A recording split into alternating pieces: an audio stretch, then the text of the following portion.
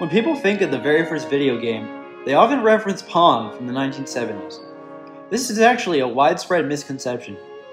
Even the infamous Action 52, released 2 decades later, has a playable version of it. This was known within the software as the first game. Pong itself came in many iterations because of its rampant success. To see where the true jumpstart happened, you have to travel back even further into the past. According to the video game history timeline found on museumofplay.org, the very first computerized game was actually created decades prior. In the year 1940, the technological marvel was displayed at the World's Fair. This was an era when computers took up lots of real estate. A man named Edward U. Condon had created a computer that's only purpose was to play a game. To take such an expensive and complex technology used for research and make a simple game out of it was a radical idea in that time. This new invention was far ahead of its time. Fortunately, the crowd seemed to love the novelty, as tens of thousands of people at this event tried it out. 7 years later, a patent for an early amusement device was filed. This game was about shooting a gun at a target, similar to some games later seen in arcades. In the 1950s, games were slowly being created off of other machines such as chess, tic-tac-toe, blackjack, a war game, checkers, tennis, and a maze game. It took 7 years spanning from 1950 to 1957 to get a fully featured game of chess. The tic-tac-toe game was created as part of a student's research at Cambridge in the United Kingdom. The game of blackjack was created on an early IBM computer. The war game was known as Hutspiel, which used red and blue markers to indicate which team you were on. This appears to be the first game that used color. The game of checkers, also on an early IBM computer, was demonstrated on national television. The technology was gaining attention. It wasn't until 1962 that the computer AI beat a chess master. In December of 1960, a computer programmer by the name of John Bergeson stayed home sick from work one day, and while this happened, he started to develop a baseball simulation game. In January of the new year, his brother Paul assisted him in getting the game running on an IBM 1620.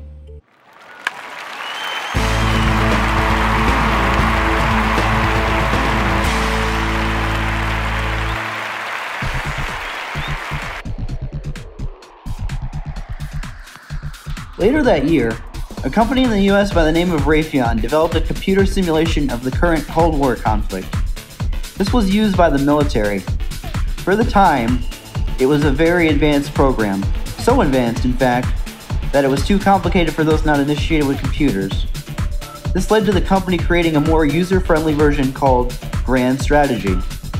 In 1962, an MIT student named Steve Russell created a computer game called Space War. Not only was this game popular on campus, but it later spread to other computers all across the nation. After the Cuban Missile Crisis, the US Department of Defense created a war game, STAGE. STAGE is an acronym that stands for Simulation of Total Atomic Global Exchange. The method for beating this game was discovered. Beating this game displayed that the US could defeat the Soviet Union in a thermonuclear war. By 1964, more and more people learned how to program. John Kennedy from Dartmouth put together a computer timeshare system and the basic programming language. These innovations made it easy for students to code computer games. From that point, more games than ever before were being developed. In 1965, John and his associate Keith created a game using BASIC. A student from that same university programmed the first football game, a day after Dartmouth beat Princeton in the Ivy League football championship.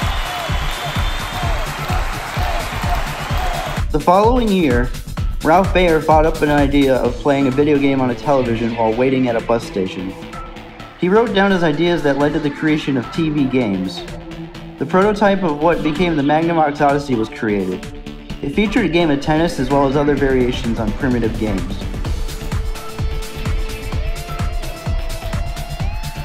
Baer patented the idea in 1968.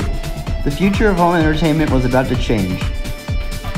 Stay tuned next time for more about the Magnavox Odyssey, the birth of true arcade gaming, and the rise of the Atari 2600 in the next chapter of Gaming 101, the 1970s. If you enjoyed this video, please make sure to give a like, comment, subscribe, and don't forget to click that notification bell. Thanks for watching.